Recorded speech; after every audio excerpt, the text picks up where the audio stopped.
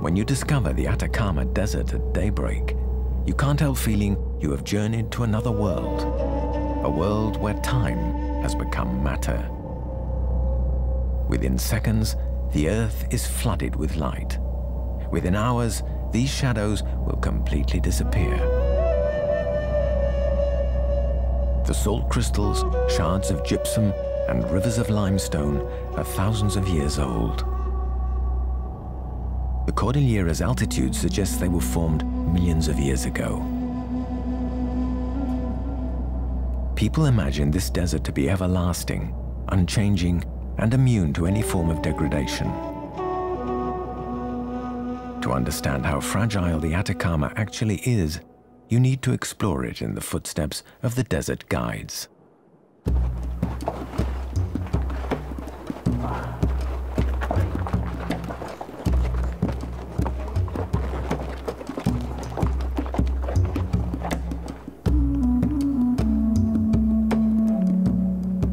Three riders, a Chilean and two Finns, are following their guide through the gorges of Moon Valley. Known as the most arid desert in the world, the Atacama, which stretches 3,000 kilometers along the Andes Cordillera, attracts visitors from all over the world.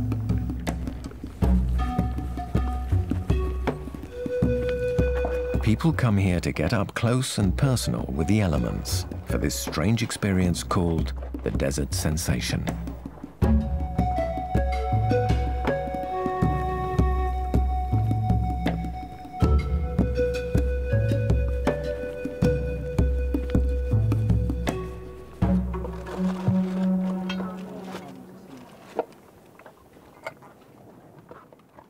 We're about here. We're going to go through the Cordillera de la Sal, then follow these paths along G.E.I.E. Gorge. Formerly a fisherman, nothing predestined Ferrolo to be a guide in this patch of desert. Then, one day on horseback, he discovered these landscapes slowly unfolding before his eyes. In these wide open spaces, you get the feeling you're the first to set foot here. It is a fabulous sensation, discovering it for the first time. And these spaces, the shapes, the tones, the shadows, the nuances, and this immense sky, this sensation of space and freedom that you feel when you're riding. That's what I want to share. I have always enjoyed it. It's the first thing that struck me. Every time I ride here, I have the same sensation.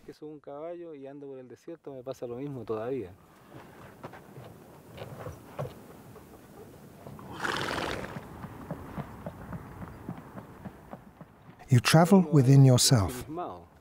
Your horse has a rhythm, and that makes you enter your own inner rhythm, different to your neighbors.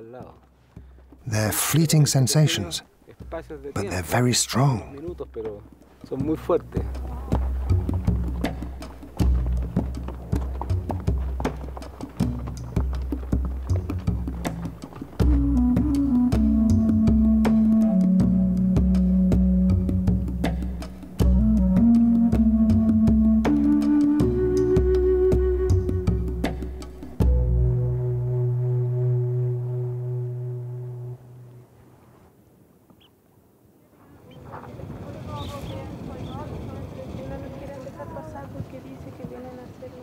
Faced with an influx of visitors, the Chileans had to get organized. In 1998, the indigenous law handed over the management of some territories to the native peoples of Chile. The Licanantay people has proudly shared the responsibility of running some of its natural parks ever since. Good evening. My name's Maria. Welcome to the Sala de Atacama. All the guides are inhabitants of the village of Tocanao, which was put in charge of the Pink Flamingo Park. 5 million years ago, this spot was home to a vast saltwater lake. But the water slowly evaporated, leaving behind a crust of salt that is more than 1,400 meters thick in parts. This sala, or salt flat, is one of the desert's most popular spots. It is also one of the most fragile. When we're by the lagoons, you mustn't disturb the birds or make too much noise.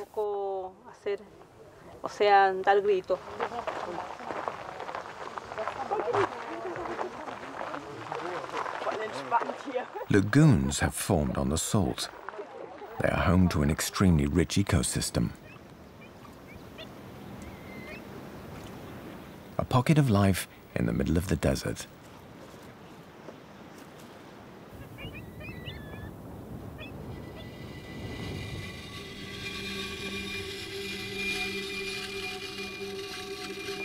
Manuel worked as a guide here for years. For him, protecting the salar means above all communicating the love he feels for this place. I feel proud to show people all this, to see to it that they all feel welcome, as if it were their home, to make them feel, for a moment, they are part of my life. And to break down the barrier, the distance that exists between me and the tourists, so that, for a minute or so, they feel part of our culture.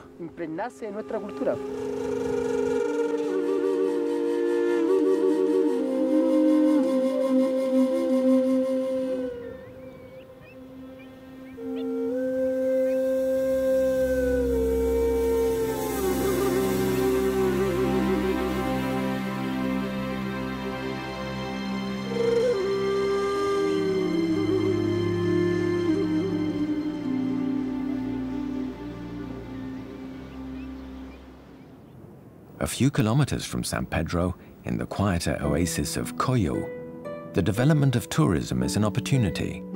It is also a story of encounters. Carlos and Sandra come from very different worlds. From a long line of sheepmen, she is a shepherdess who moved with the seasons as a child. He grew up in the city, where his father worked as a miner. Although he was raised far from the land, Carlos never forgot it. His dream was to get closer to Licanantai traditions. When he returned to the desert, he met Sandra. He told her everything he knew about people from elsewhere. She taught him what she knew about animals, and together they began to organize llama caravans for the tourists. When I arrived here, there was no work, there was nothing. So it was a matter of finding a way to support my family. The only thing I've done since I arrived here is constantly learn new things. And frankly, this new way of life is definitely the best thing that's ever happened to me.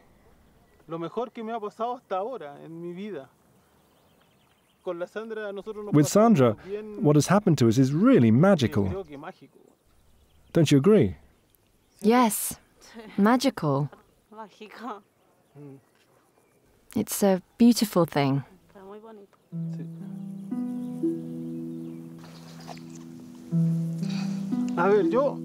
What I believe is, when you actually live here, in the desert, you can really feel the energy of the place. The energy which is here in the desert is given to us by Mother Earth, by Patarui. I think the people who come here can feel this magic. They can feel this spark of nature and the force of the desert. In the desert, there may not be much vegetation, but there's an energy, a force, a pureness.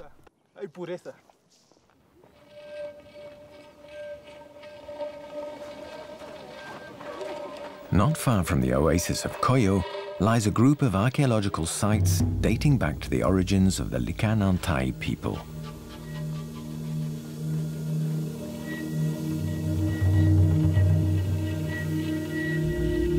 To the east, Licancabur volcano, a male symbol according to Indian legends. To the west, Kiman, a female mountain. Between the two, as if it had been engendered by this pair of giants, stands Tulor. This ancestral village has withstood the test of time for almost 2,500 years. And the Indian earth has still not managed to swallow it up.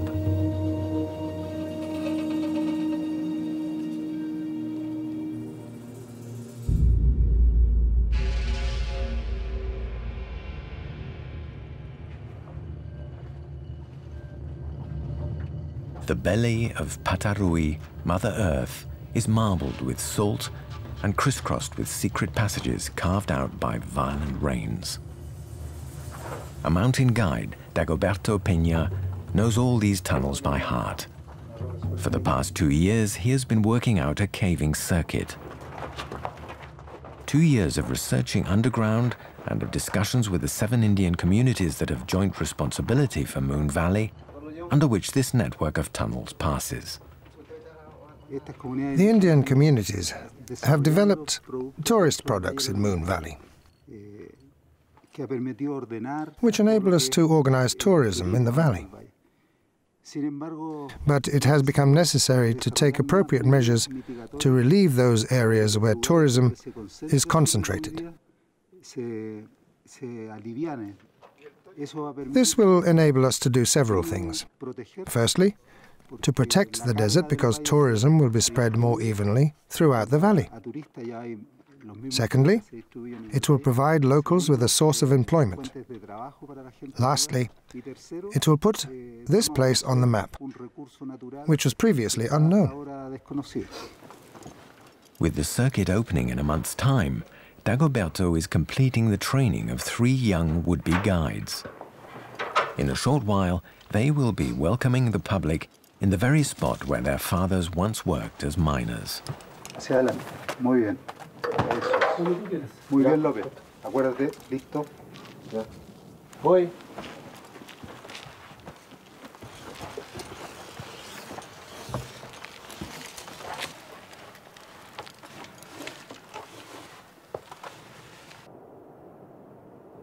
Not all the mines have disappeared.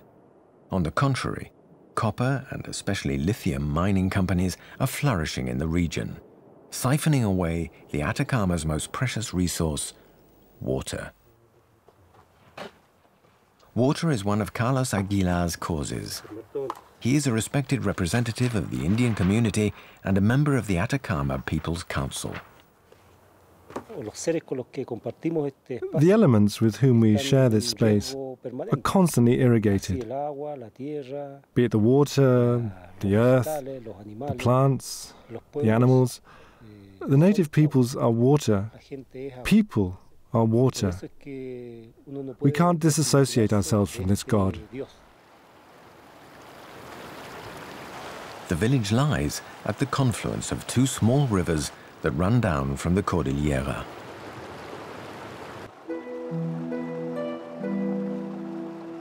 In the desert, the question of water is obviously vital. The water arrives in each garden according to the strictest of protocols and calendars. Carlos kills time as he waits for his neighbor to open the small gates between each plot of land. Every 20 days, he is allowed 18 minutes of water to irrigate his alfalfa, his corn, and his garden. You can hear the water coming.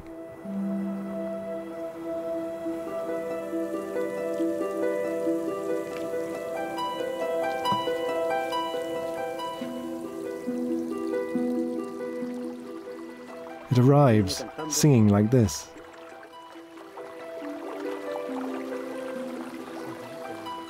This river water is all the more necessary as the groundwater is in danger.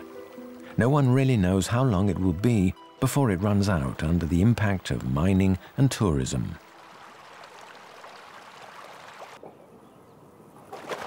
So anyone planning to open a new hotel in the area must first negotiate access to water. It took this hotel 2 years to obtain planning permission. According to the agreement, the hotel cannot draw water from the canal that crosses its property. but it can extract the groundwater. In exchange, the hotelier promised to blend the hotel into the landscape, to give work to the area's artisans, and to employ the local workforce. At the Licanantay C30 High School in San Pedro, Daniela is a final year pupil. Her uniform is that worn by all pupils on sandwich training. 1 week at school, 1 week at the hotel. A trainee guide, she is being taught the ropes by Pamela. I'm discovering the area, the tourist sites around San Pedro de Atacama. I'm learning about their importance. I may have lived here for 17 years, but I didn't actually know everything there is to know about the beauty spots in the area.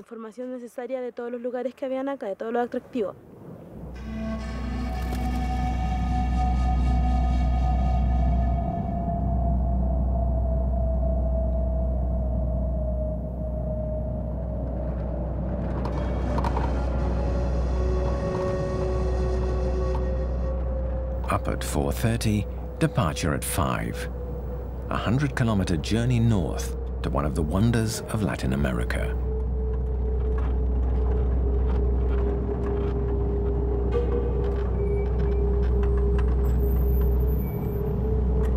At 4,300 meters altitude, the cold prevents the mist from dispersing. But with the first rays of sun, the misty veil will part to reveal a sight Daniela has never seen. This is the first time the young trainee has ventured into this part of the desert. Before they get out, the most important thing is to warn them that it's a dangerous place. Tell them to walk slowly, because we're at altitude. You have to warn them.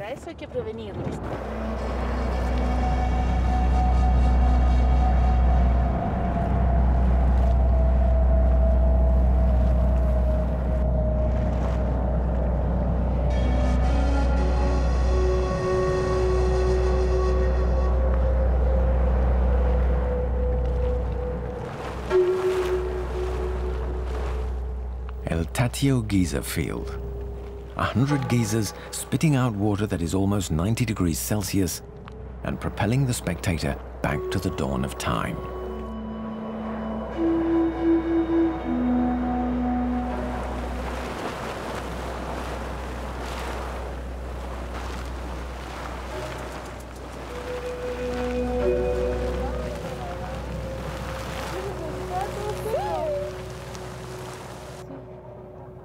For those who got up before daybreak, the reward has an unreal quality. A dip in a warm water pool before traveling back to San Pedro. It's 10:30. The ritual is unchanging. The warm air chases away the plumes of steam rising from the geysers and causes the minibuses to leave.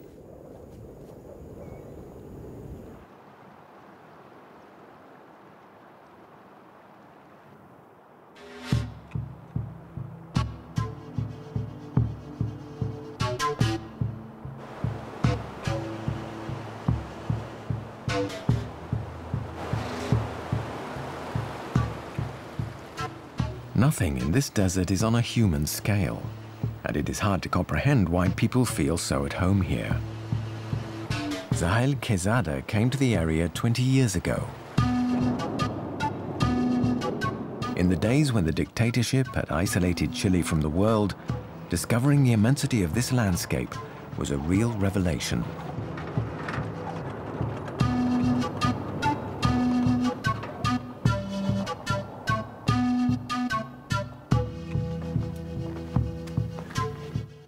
The desert is alive.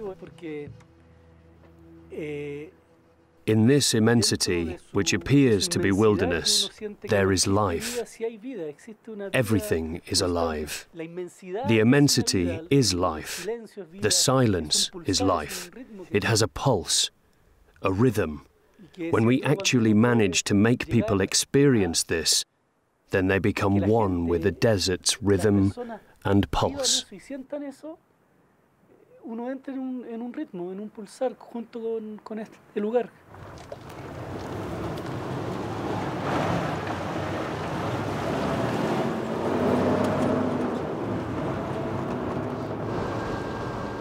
Frank Gülsemann is one of his clients who is keen to travel off the beaten track. Far from it, even. He is here to attempt to walk across the most arid part of the desert. 600 kilometers across the descampado of Atacama. Funny road. Red road.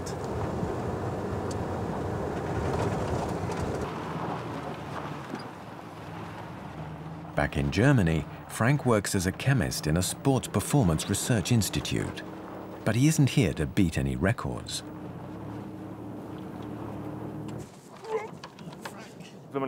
When you leave the last oasis behind you, you are totally alone. You know there are no settlements within a 50-kilometer radius. In the distance, you see clouds of dust from cars, and it's very existential. You are extremely focused on the main things: progressing, finding your way, and water. It isn't necessarily meditative, because it's tiring to walk. But the fact is, you are faced with yourself. How many liters? 15.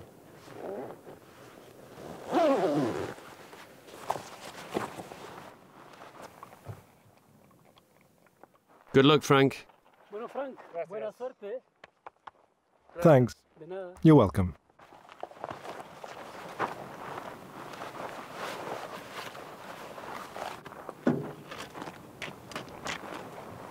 Ciao. Ciao.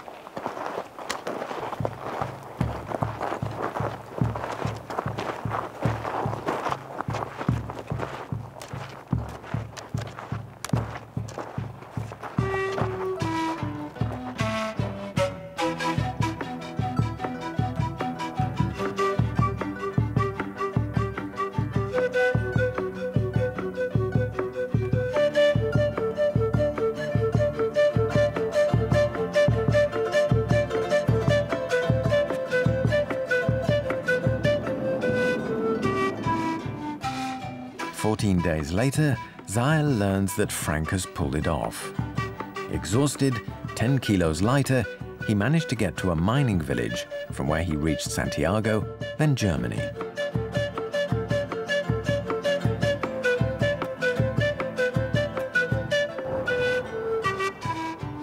Virtually unexplored in parts, victim of its success in others, the Atacama's only defenders are these few guides. Following in their footsteps, seeing the desert through their eyes is the only way to understand it as it really is. Inorganic, yet alive. Depopulated, yet inhabited. Strong, but immensely fragile.